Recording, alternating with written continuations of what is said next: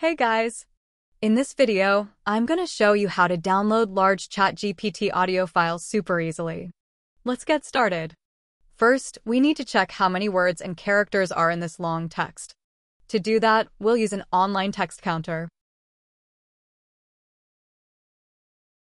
So, let's paste the text, and there we go. We have 619 words and around 3,600 characters.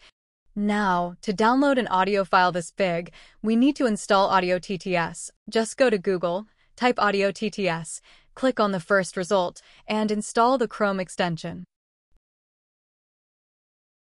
After installing, don't forget to refresh the ChatGPT page so the extension loads properly. Now, just click the speaker icon, wait a few seconds, and boom!